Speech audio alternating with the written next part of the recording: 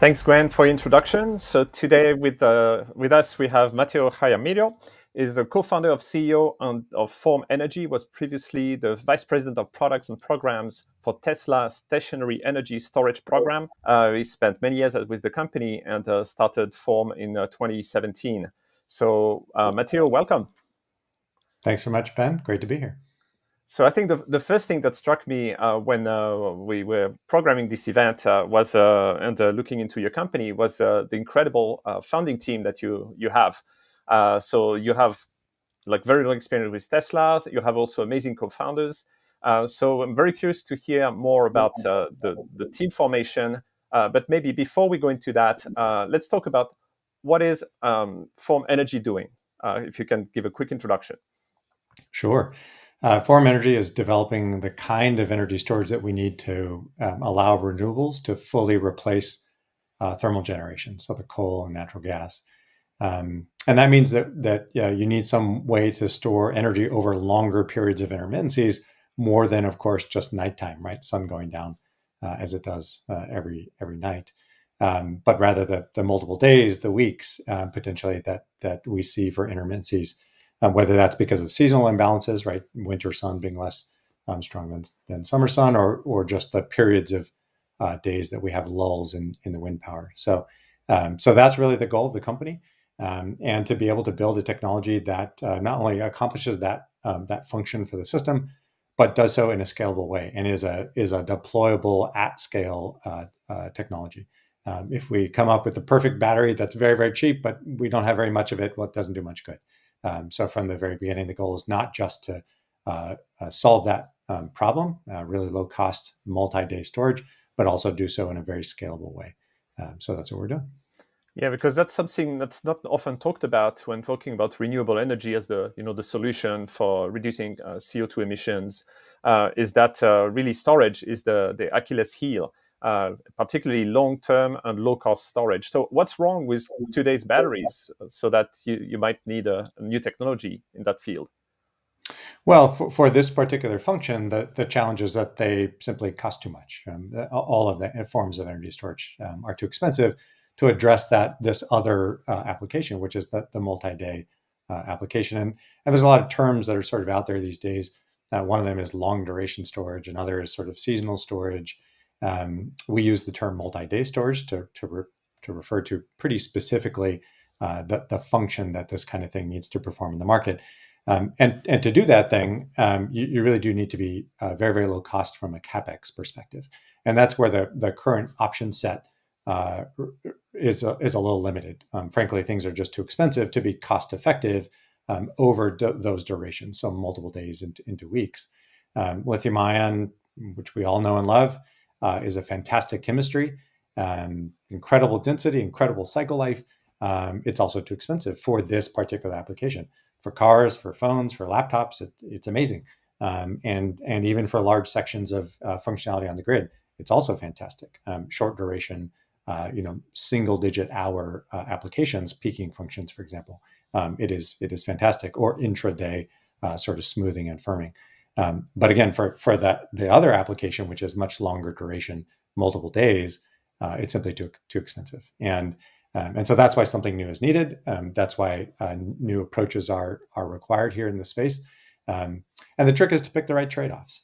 Nothing in this world is without some trade-offs. And that's especially true in the world of energy storage. And so you don't just get the really low CapEx for free. You do have to trade something off there. And so that's been part of the process for Form, is to think about those right trade-offs and to very deeply and analytically understand them and then make the right ones. So that's how we've gone about it. Okay, and the technology you picked is actually one that's fairly surprising because it's iron-air battery. And that's a technology that's not really heard about, even though it was explored a few decades ago, partly unsuccessfully. So how did you settle on that technology? Yeah, that's right. Maybe said a little bit differently in a common way of saying it. We are rusting and unrusting iron. That's what this battery is. And you're right, it's a chemistry which has never been commercialized before, although it was first investigated going back 40, 50 years. A couple of federal agencies took a close look at it. And the reason it wasn't commercialized is because it doesn't work for other applications. Again, it doesn't work for cars, it doesn't work for laptops, and it wasn't until recently that we sort of saw this confluence of context come together, where you need something which is very, very cheap, which iron is, of course, and where you could make the right trade-offs, for example, around efficiency, or if you needed to, around cycle life. And I'll give you one example for the kinds of trade-offs that we're talking about. If you have a battery that runs for an entire week, right, discharges over the course of a week, well, that means it takes about a week to recharge that battery. And that means that over the course of a year, theoretically, the maximum number of cycles you could get would be 26, right? 2 weeks going into 52 weeks. And then over the course of a 20-year life asset, well, then your target is sort of in the low hundreds of total cycles. In other words, a very far cry from the thousands of cycles that lithium ion gets today, and which is being increased as we go. So selecting for a chemistry that is very low cost and very high cycle life is not really the trade that we should be trying to make. Now, the chemistry that we have selected, this iron air chemistry, it does cycle perfectly well, but it means that we're not trying to optimize it. It means that we're not trying to trade off cost to get more cycles. We have plenty of cycles, and what we need to do is just drive out increasingly more and more cost. So that's one way to sort of think about why this chemistry is appropriate. It does trade off a lot of these other things that are out there in the right ways to get to that really low capex cost. And you do need the really low capex cost combined with lithium ion on the grid to get the lowest levelized system cost of renewable, reliable, decarbonized energy. Well, it's really interesting to have found a way to kind of revive a technology that was explored on the now suddenly turning viable. And I think it probably has a lot to do with actually how the company came about, in particularly its founding team. So from an earlier conversation we had, you were mentioning that you have been always interested in energy for actually a really long time, even pre-Tesla. And when you set out to start this company, you didn't really have the full team, nor even picked actually the technology. Is that right? That's right. Yeah, and my co-founders are fantastic. It's amazing to be a part of a team as strong as we are today, but even when it was just the five of us getting together. And it's uncommon, of course, to have five co-founders. But the reason why we all came together is because, one, none of us this is not our first time through. We've all been through the gauntlet before on energy, and many of us, energy storage specifically, technologies. And finding a group of like-minded folks who really wanted to go for what we felt was the frontier, this multi-day storage, was really motivating. And to be able to work with those folks, Ted Wiley, Marco Ferrara, Billy Woodford, and Yet-Ming Chang, has just been tremendous. And we're still obviously the core of the company. And we all brought something very different to the table. Even as five co-founders, you may think, oh, there's a lot of redundancy there, but in fact, we're very complementary to each other in the way that we approach the business and approach the development of this technology.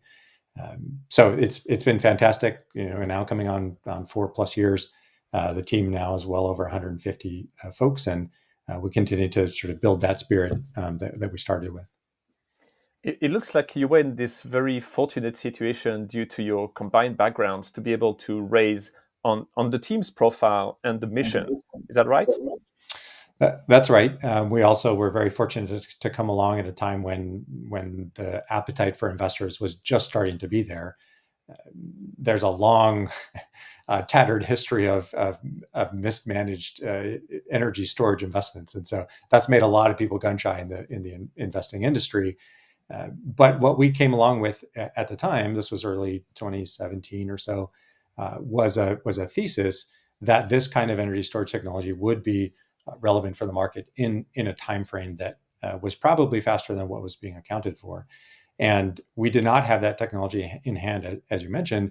What we had was a very strong thesis that this would be needed, and that we could characterize it, and that we could characterize the market for it in the relevant timeframes. And the investors that joined the table in the Series A by the end of 2017 were those kinds of investors who wanted to take the long range bets, who were willing to bet on the team without us having a technology in hand, and were very patient about how long it might take. And then we all looked around the table and said, well, this might take 10 years. Are we okay with that? And the answer was a resounding yes. And so all credit to our investors who put the faith in us at the time, Breakthrough Energy Ventures, Prelude Ventures, The Engine, and a couple of others. Those were the lead investors. Was just, it really set the table for taking a really big swing and thinking very big about it. And as it's happened, the market has moved much faster than even we had anticipated going back 4 years ago. And the technical team led by Billy Woodford has made amazing linear progress on the technology itself. And the analytics platform developed by Marco has really given us a map for where to go and how to go about it. There's really no trying to develop a new energy storage technology without really understanding very deeply the value that kind of technology that you're contemplating could bring into the market. And so having all of those things together in the co-founders that we have has been amazing. So it's really interesting you mentioning that when you started, you kind of had this thesis that there was a big problem with storage, and you were confident that, or at least you thought that there was a good chance to find a solution that would be viable in the long term economically. But it sounds also like at the time the funding landscape wasn't as complete like on the full stack as it is today. So did you fear that you might encounter some funding problems down the road?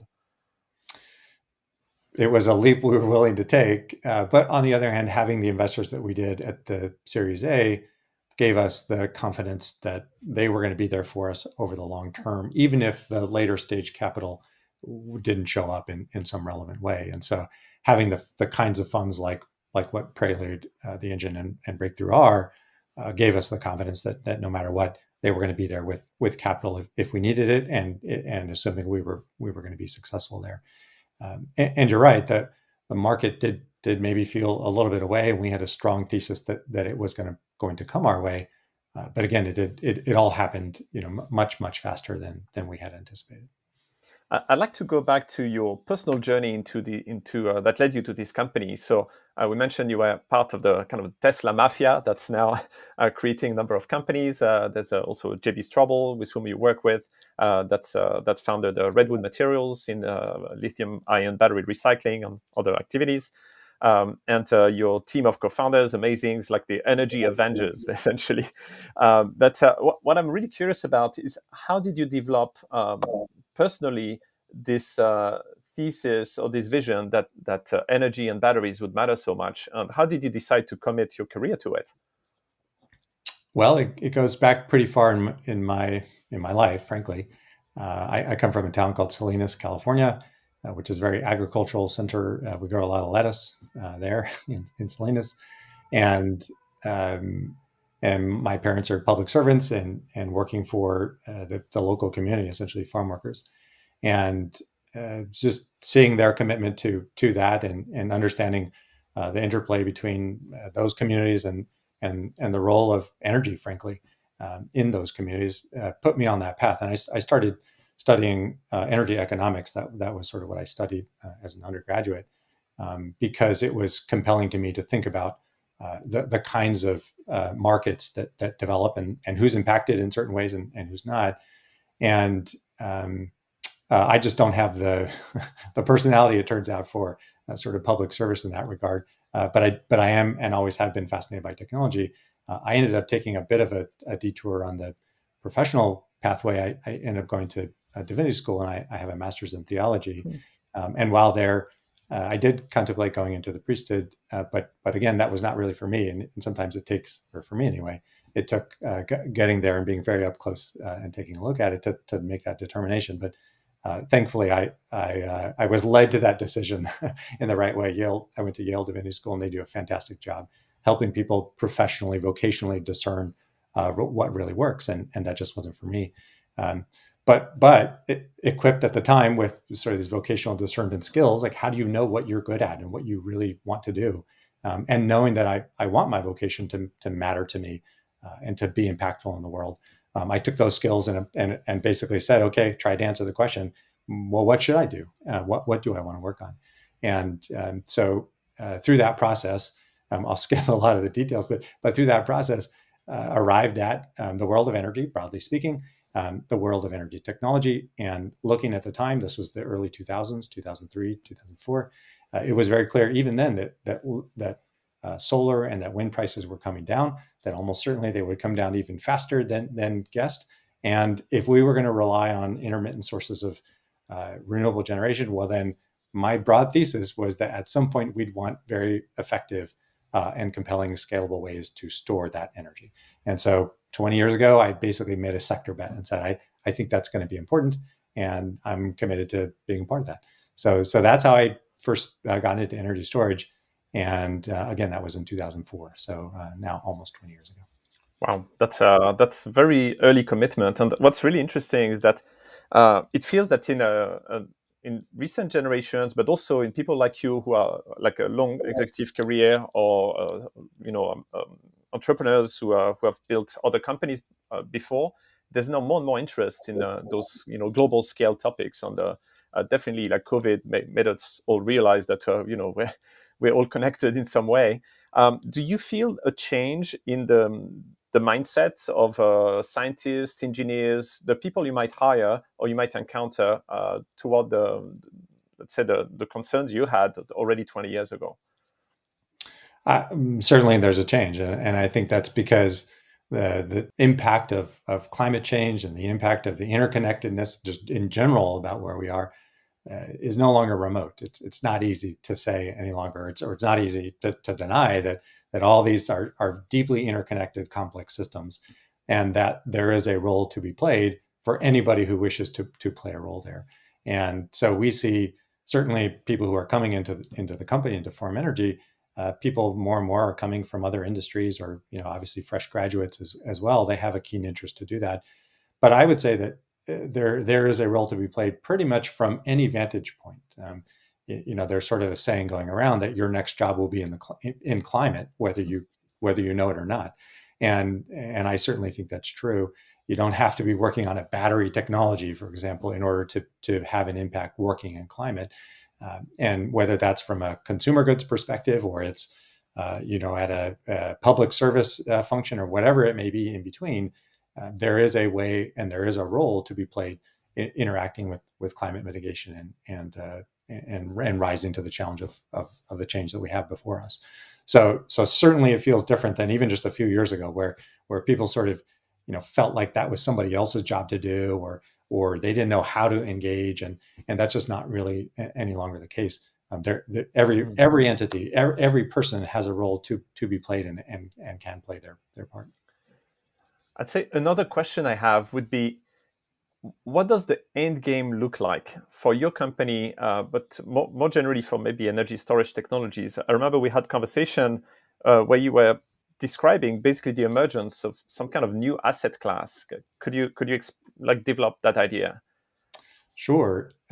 When we, what does the end state look like? I think it does look like, from an electric grid perspective, table stakes to hitting 2 degrees goal is that we decarbonize the electric sector. And so that means, one, that we electrify a lot of things, right? Transportation, heavy industry, these kinds of things, and that we decarbonize the source of that electricity. And so that means that by 2040, 2050, pick your time frame, that does need to be a fully decarbonized sector. And so I am very confident. Now I work on the technology side of things, and I'm an entrepreneur, so I sort of must be optimistic here. I also think it's true that we will end up with a decarbonized, fully reliable, and very affordable electric system. And so what does that imply? It implies that, of course, we go and develop and deploy a lot more of the existing technologies that we had, the carbon-free technologies. But it also means that newer technologies are coming to play a role. What Form Energy is trying to do, as I mentioned, was this develop and deploy at massive scale this multi-day energy storage system. And that really means that you're creating a new asset class to be invested in, right? This notion that you can provide all that function that the thermal resources are providing today. Well, natural gas is an asset class, coal is an asset class. We've seen capital basically start to really pull back from that, especially on coal. I think increasingly it will happen on natural gas. We already see early indications of that in pockets in the market. That will pick up steam. And it means that we need new classes of assets to be able to invest in. There's a ton of capital that has to go somewhere, that is very actively looking for decarbonization pathways to invest in, right? ESG broadly speaking, and also infrastructure, which is sort of, necessarily a part of that. And so our approach is not just we're developing a battery and it's a device and it gets deployed, but rather that it is an entire asset class. And into that class, massive amounts of capital can come. And so that defines the way that we're approaching the development of the product itself, the way that we are establishing the bankability of it. Right? We're not done. Our work is not done until there is low-cost financing available for the assets. That's when we know we're done. We can't just prove it to ourselves. We have to prove it to the financiers. That's how this world moves around, frankly.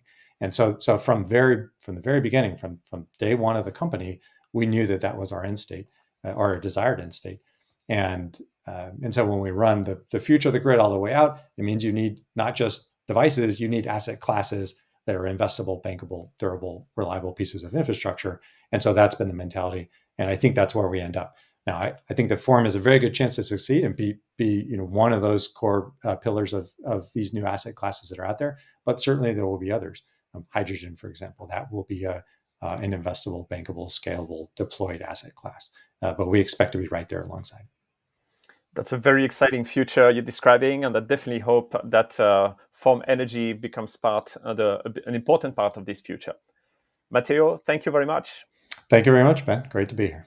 And now back to our host at the SOSV Climate Tech Summit.